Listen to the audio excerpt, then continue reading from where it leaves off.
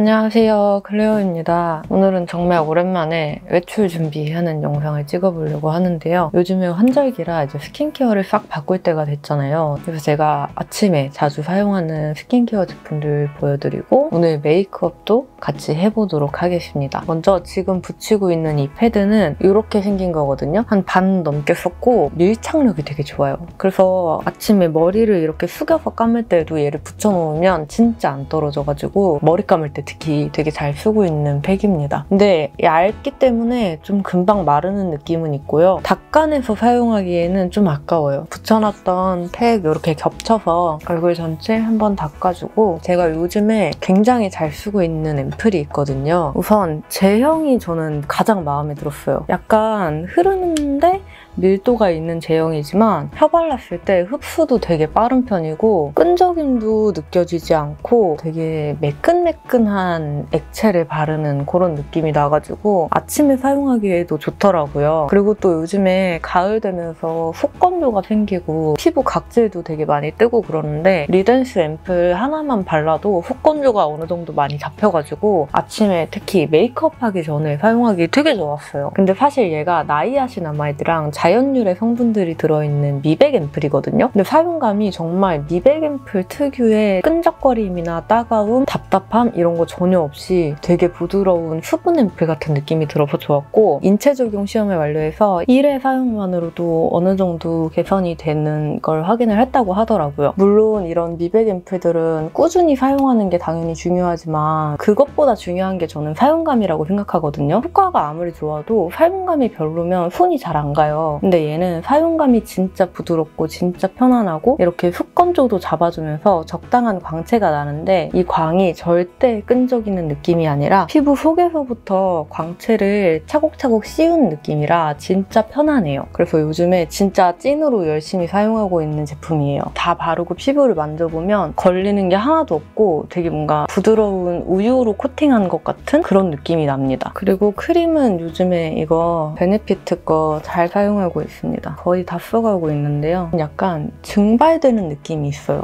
근데 또 되게 촉촉해요.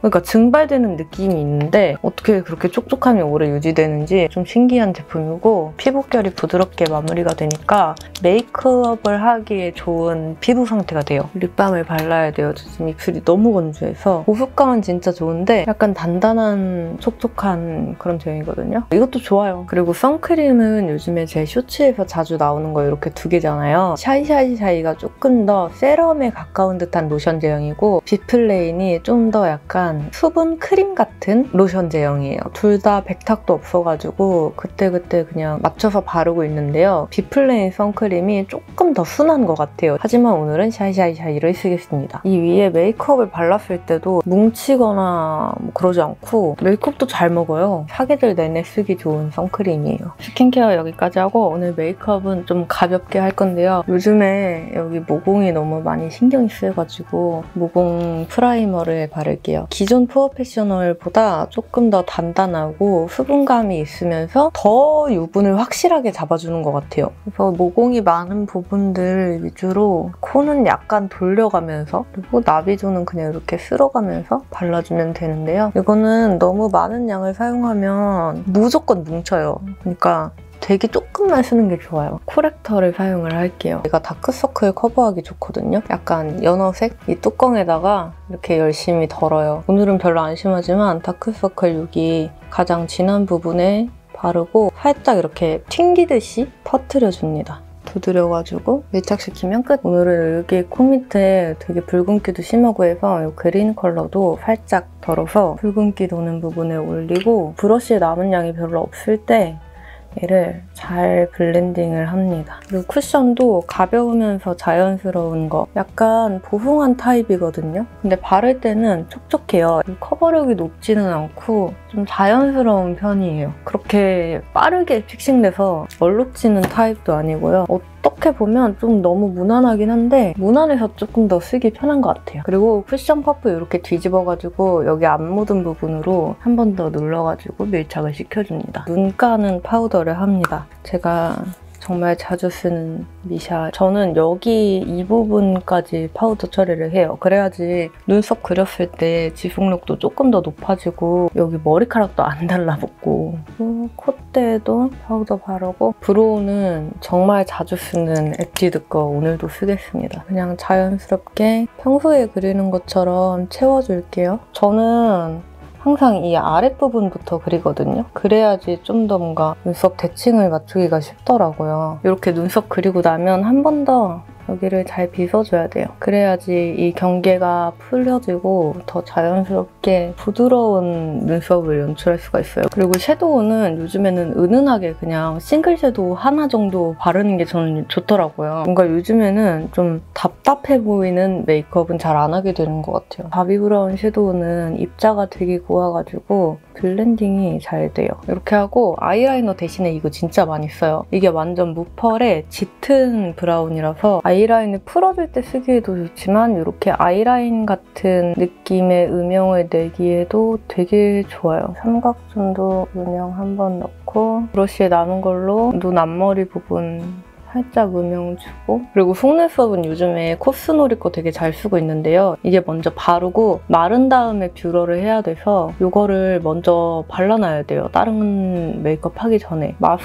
마스카라랑 영양제를 합친 그런 느낌이라서 속눈썹 컬 고정 효과도 있고 눈 시림이 없어요. 생각해보니까 제가 쉐딩을 안 해가지고 그냥 맨날 쓰는 투쿨포스쿨 쉐딩으로 콧대만 살짝 잡아주겠습니다. 어쩐지 화면에 보이는데 얼굴이 너무 입체감이 없어. 턱 쉐딩도 한 번만. 그리고 애교살 그림자 오늘은 삐아 걸로 그릴게요. 삐아 거는 발색이 좀 강하거든요. 그래서 이거 사용하고서 면봉으로 살짝 풀어줘야 돼요. 근데 이게 또 면봉으로 너무 많이 풀면 완전히 지워질 수가 있으니까 살짝 해가지고 펄 말고 이렇게 밝고 뽀얀 컬러를 얹어줄게요. 이런 컬러가 확실히 펄을 올렸을 때보다는 조금 더 깔끔하고 메이크업이 연한 느낌을 주기 좋죠. 이제 속눈썹을 찝어줍니다. 너무 바짝 안 찝으려고 그랬는데 또 이렇게 습관적으로 이렇게 확실히 고정되죠. 언더 속눈썹에도 살짝 바를게요. 그리고 블러셔는 요 엄청 새빨갛죠? 하지만 이게 이렇게 바르면 별로 그렇게 빨갛지 않아요. 예전에 쇼츠로 파란색 컬러 보여드린 적이 있었던 그 제품인데 되게 사용하기가 편하기 때문에 립앤치크 이런 거 처음 써보는 분들도 무난하게 써볼 수 있고 이게 메이크업이 밀리거나 하는 것도 별로 없어요. 선크림만 바른 얼굴에 올리는 게 제일 자연스럽긴 하거든요. 이렇게 쿠션 바른 상태에서 올려도 되게 자연스럽죠. 아까 발라놨던 립밤을 이렇게 잘 닦아주고 테두리 살짝만 눌러준 다음에 먼저 음영 컬러로 입술 아래랑 입술 산 부분 음영을 넣습니다. 그리고 베이스 컬러를 저는 여기 입술 아랫부분이랑요. 제가 입술선이 되게 뾰족하잖아요. 이걸 약간 뭉개서 발라요. 이렇게만 해도 약간 도톰해 보이죠? 톤 다운된 차분한 그런 컬러를 가지고 왔어요. 좀 흰빛이 있고 약간 누디한 글로우 타입 립이에요. 이렇게 한번 입술 전체적으로 발라두고 한 번 더 묻혀서 약간 덜어낸 다음에 이 아랫부분이랑 입술 산 위에 여기까지 약간 오버해가지고 발라줍니다. 이런 촉촉립도 음빠하는 순간 광이 깨질 수가 있어요. 조심해야 돼요. 전 이렇게 해가지고 오늘 메이크업 가볍게 해봤고 이제 옷 갈아입고 마무리 인사할게요.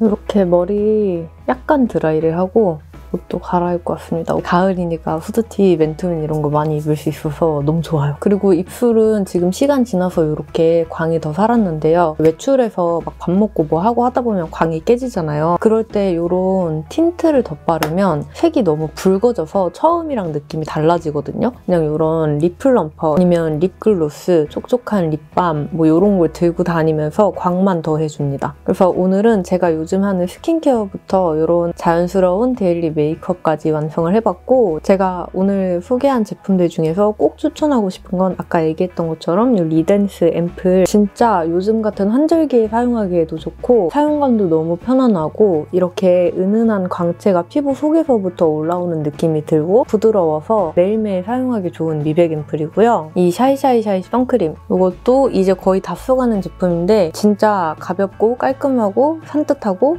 촉촉하고 그래서 데일리로 잘 쓰고 있는 제품입니다. 그럼 오늘도 영상을 여기까지 함께 해주셔서 정말 감사하고 저는 또 다음 영상으로 찾아올게요. 혹시 더 궁금한 점 있으면 언제든지 댓글로 남겨주세요. 우리는 그럼 다음에 만나요. 안녕.